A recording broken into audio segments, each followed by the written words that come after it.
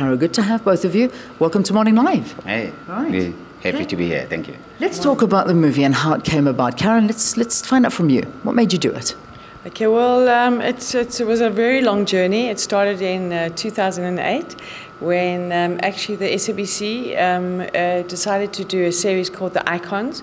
It was a series of 10 films commissioned on the heroes of South Africa, and we were commissioned to do the one specifically on Robert Mangaliso Sobukwe, yeah, so we started then, and we went into production, and it was a huge journey because, as Mickey will tell you, we had very little archive, so we spent a good year just trying to find archive at Wits University. There's a Sobukwe archive there. We went to UWC, Forte, many places across the country, and that's how it started. Yeah. Well, I mean, talk to us a little bit more about Robert Sobukwe and what your findings were, because, like you say, not an easy topic to do. Look, I mean, I think that the movie, as Carolyn in the making, was a journey, as Carolyn said, because yes, I knew about Robert Sobukwe from struggle days and so on, but I didn't know what I know now. I probably only knew 10% of what I know now. So we read the book. There's a book by Benjamin Pogrund, so we read that. But that really was about the only thing that was around, except newspaper articles and things like that. So, we discovered a life of firsts. Many things that, people throw the name non-racial around, randomly. Well, when he first talked about non-racialism, people thought he was crazy. Yeah. He used that word non-racial, and they said, come on, a word like that doesn't exist. He said, well, if it doesn't exist, then we create it. He was the first person to say there's only one race, and it's the human race. Yeah. At the time when everybody was talking multiracialism, for him and the PAC, you couldn't talk about race in a plural sense, because if you do that, then you might as well be racist as well. Many firsts, for instance, he was prisoner number 1 on Robben Island. He was in prison for 6 years on his own on Robben Island. In places like Standerton, where he taught after Fort Hare, he organized the very first political meeting ever. It was a whole lot of things that he did, and he was incredibly involved in some of the major turning points of the South African struggle, but most people don't know it. So when you watch the movie, you discover a lot of some of these things. Relate Robert Sobukwe to Sharpville Massacre. Well, in a sense, that day, March 21, which today we're remembering, is the day when he came up with the notion that if the passbook is this thing that for black people is a scourge, if this is the thing that is forced on you to give you an identity, if it's the thing that wherever you go, if you do not produce it, you go to jail, irrespective of who you are, if it's the thing that really dehumanizes you and turns you into a slave, and that you must produce on demand when they ask for it, well, we're going to leave it at home. Yeah.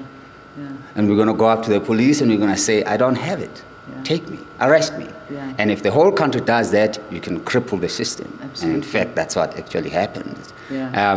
And they would not arrest them because I think they realized that, but there were many things that kind of led up to that day. But, I would say, up until that time, the PAC was maybe 9-10 months old.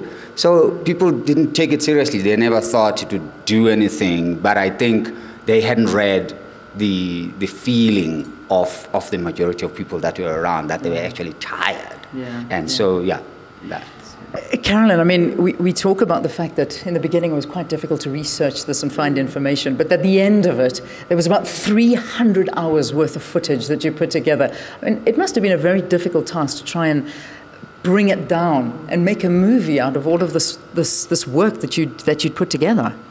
Yeah, I think one of the hardest things was actually trying to find Robert Sobukwe's voice, which we never found. I mean, that was a huge task. We tried all over the world to find archive, to find the actual voice. While we found writings of him, and we obviously found his speeches from Forte and Hilltown in earlier days, he had made some powerful speeches, and we took those speeches and we recreated, dramatized those events, because there was no archive and there was no audio. And the critical thing was to find his voice, because he was such a powerful orator.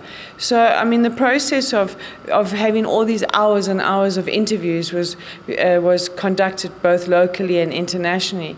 And literally it did. It took Mickey a good year, I'd say, to craft the initial cut that we could work with, to be able to create a narrative that could tell the story in about an hour to 108 minutes. It's it's an epic. It's an epic story. So it's told. Initially I think we had 2 or 3 hour cut, and we had to eventually come down. We had to work a cut for broadcast, 2-part series. So we had 2 times 52-minute episodes, and then we had a feature length 108 minutes. So it was a journey, definitely. And obviously, as Mickey said himself, he had to keep some people in, and he had to keep other people out. We had interviewed. Unfortunately, we couldn't have everyone in because we had to create a story at the end that would work in terms of Sobukwe's key moments of his life, the critical beats. We looked at 5 beats, when he was born, when he went to Forte, when he launched the PAC,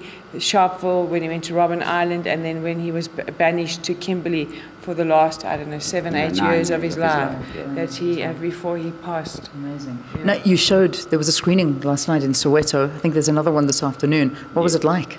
No, it was very responsive, definitely. And yes, we have another one at 2 p.m. At the Soweto Theatre in Jabulani. And yeah, we're looking forward to people coming through, and it's for free. So, people love things for free. Yeah. So we hope that they will come and share with us and connect with us. And it's Sobukwe's day today. Yeah. This is, without him, this day would not have happened. His first real turning point in the history of struggle in South Africa was March 21, 1960. I'm leaving the interview on that note, because that's a powerful note to leave it. Mickey, thank you. Thank you so much, Carolyn. Thank you very much for being us. Congratulations on the movie. Well done on your awards as well. As you know, the South African Film and Television Awards took place last week, and this particular movie getting quite a few awards for its work.